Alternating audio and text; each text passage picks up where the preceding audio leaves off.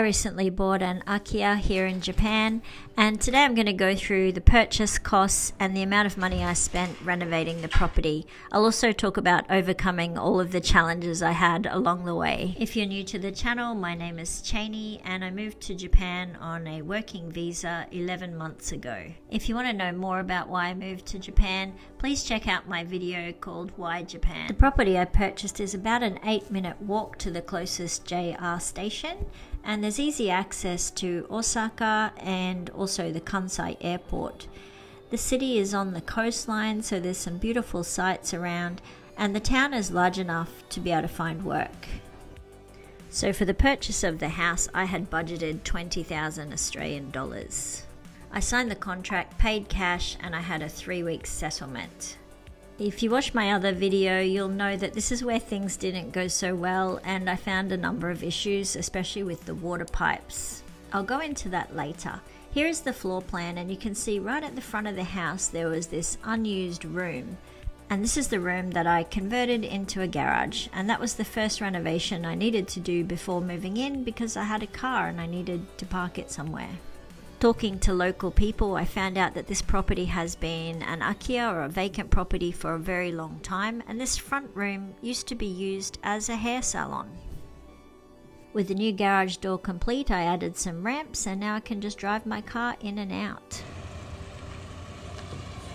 The new garage door made a world of difference to the appearance of the front of the house, so then I went about fixing all the other things that looked a bit old and tired, like the pole, the light, the intercom, and the letterbox.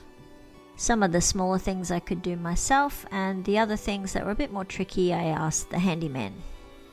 What do you think of this before and after? What a difference the door has made. This house did not have much street appeal, so I understand why it was left on the shelf.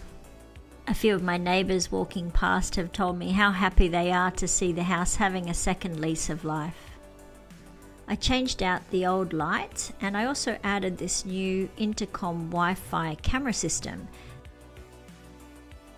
This has been such a saviour when I'm at work, when I get parcels delivered, or just checking who's at the door before I answer. Amazon Prime has been my go-to for all these cute little finds for the house.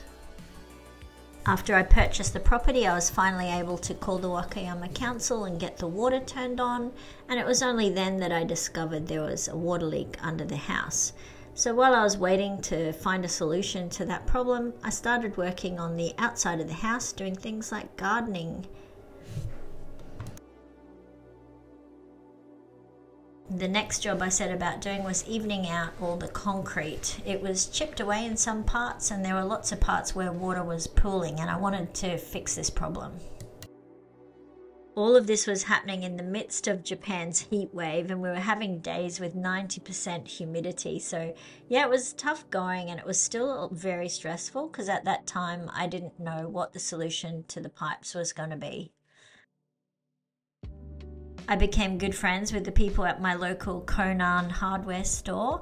It's amazing, you can practically buy anything you need to renovate a house. I decided the best option would be to lay down some fake grass. It was the only way to cover all the motley concrete here and there and everywhere. I bought a new garden hose and replaced the pump for the septic system.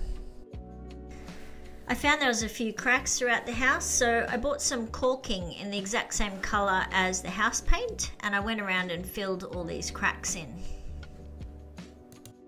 The next thing I had to deal with was the awning out the back. It really made the place look like a shanty town. For this, I had to borrow the K truck from my local hardware shop to bring sticks of timber home, and I painted every stick of timber one by one, and then got some help to put these up. I put in an outside light, painted the back gate, and I feel like now it's an area that I could possibly use when friends come over and we could do barbecues outside. What do you think? It's probably a bit better than what was there before. This is the view from my upstairs office.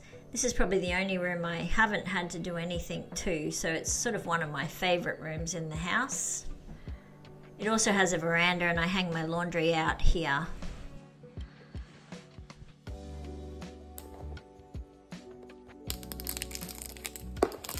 I found out from the plumber that the bathroom would be about a 3-week wait, so I got to fumigating the house, and I also ordered air conditioning because it was stinking hot at this time. I set off these fumigation bombs in every room of the house, and I let the house sit for 2 days before coming back and vacuuming up any bugs that I found. I ordered the air conditioning off a company called Rakuten, and the cost included delivery and installation, so I found that to be a really simple and cost-effective process. I guess it was pretty lucky that there was already an electrical socket and a hole where the air conditioner could go, so that saved on the installation costs. だからちょっとお金かかっ結構ちょっとかかっちゃいますよ。あ、そうですか。やらないとどうなんですか。別にどうもないです。テープで巻いて化粧してるから、プラスチックもつけます。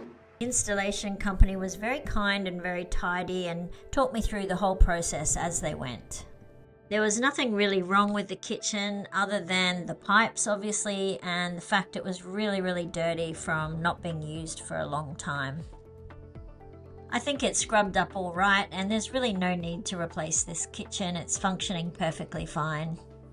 Okay, so on to the bathroom, and this is where the handyman believed that all the leaks were happening. He discovered a couple of cracks in tiles and thought that perhaps if he pulled out all of the bathroom they'd find the leak, which in fact they did. It was there in the bathroom, and there was also evidence of old termite damage because it was a wet area.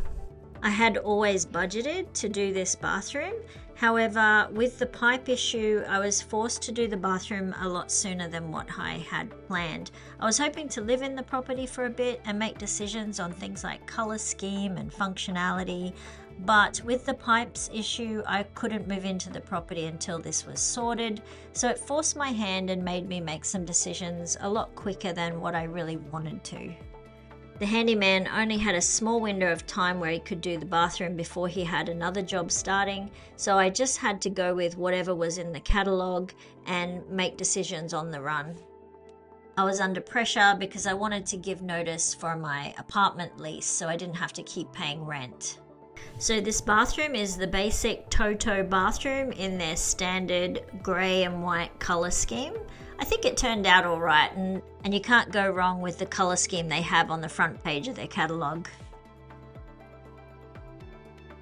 So at the end of the day, I mean, I could have paid $1,000 for the building inspection, but obviously they wouldn't have found the water leaks because I couldn't turn the water on until the property had settled. And also, they may have found termites, which we did find when we pulled the bathroom out.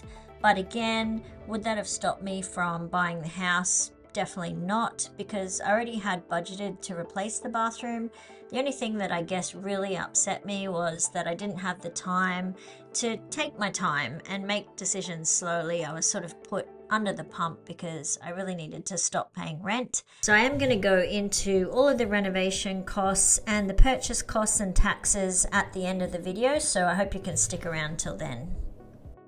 Even though it's a basic Toto bathroom, it still has a lot of the great features that I love about Japanese bathrooms.